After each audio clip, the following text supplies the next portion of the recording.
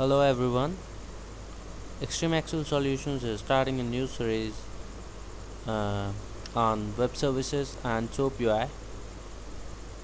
Web services are open standard XML SOAP or HTTP based web applications that interact with other web applications for purpose of exchanging data.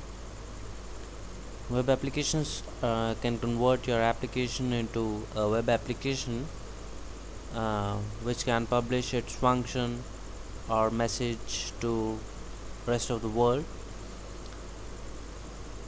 Today most of the companies rely on different software applications which each of them are playing different role. These different applications run on different platforms or operating systems, like some runs on Unix, some run on Linux, and some are still on Windows, and they are also implemented in different programming languages, so it becomes very difficult when we need to uh, have interaction between these applications. So they communicate with each other using a common standard that may be XML or HTML. So I'm assuming that you have a basic understanding of HTML and XML. XML basically provides a language which can be used between different platforms or programming languages um, that can express complex messages and functions. The HTTP protocol is most used internet protocol, and our very basic web service platform uses combination of both XML plus HTTP. Web services platform include these elements: SOAP, that is Simple Object Access Protocol; UDDI, that is Universal Description Discovery and Integration; and WSDL, WSDL, that is Web Service Description Language.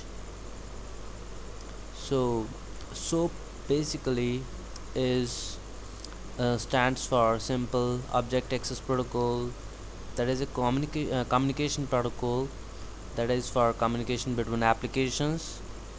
It is a format for sending messages and is designed to communicate via internet. It is platform independent and it is also language independent. um,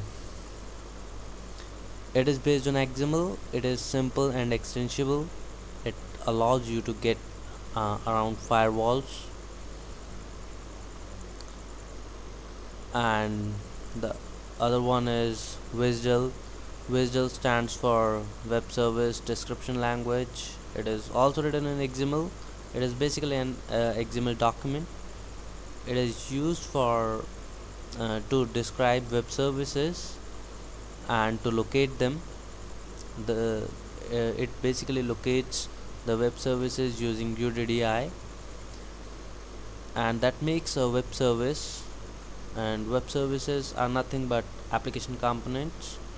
They communicate using open protocols, can be used by other applications, self-contained and self-describing. Today they are lifelines for e-commerce, because for e-commerce you need to, let's say you are a website which is selling products like ebay.com or 5xdeals.com, and you have a payment gateway. Alright, so whenever a customer makes a purchase on your website, you redirect them to bill desk or CCA venue. So you are capturing customers credit card information on your website and sending encrypted data to the bill desk or CCA venue, the payment gateways. So this sending of data is called communication, and you are sending this data in the form of XMLs basically. and that is where these web services come into picture. So they again send back response to us, and we read that response and act accordingly.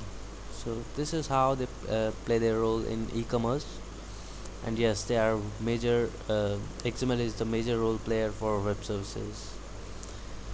This is the basic about web services. In the next tutorials we'll be learning about SoapUI, how to create projects in that, how to use WSDL, and how to send requests and get responses, and how applications work on SoapUI.